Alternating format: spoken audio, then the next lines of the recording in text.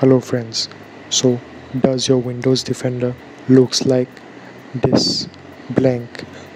Then you are in the right video. So today I will guide you through the steps to solve this issue. So I have two methods. The first method may not work, but the second definitely will.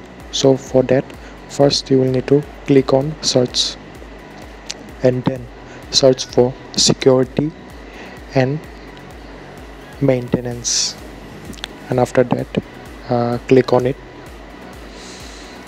and then you will be head on to this interface, and now you will have to click on recovery,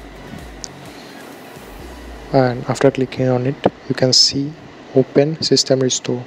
Click on it, and then if this interface pops up, then you can click on next and navigate through the steps and easily solve your issue.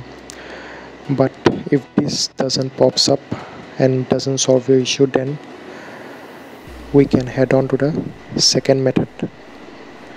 For this, you need to click on search for Windows security settings, update settings. Then you can see advanced options. Click on that, and then click on recovery, and after that you can see fix problems option, and by right you can see the reinstall now option. Click on that and this interface pops up. Click on OK.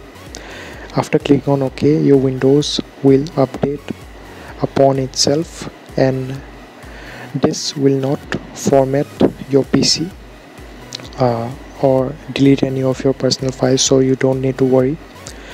And after that the update process will go through, and after that your Windows Defender must look like this,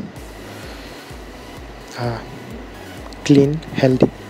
And I think I hope this will definitely help and solve your issue. If this video was helpful, do mind to like, subscribe and comment down below.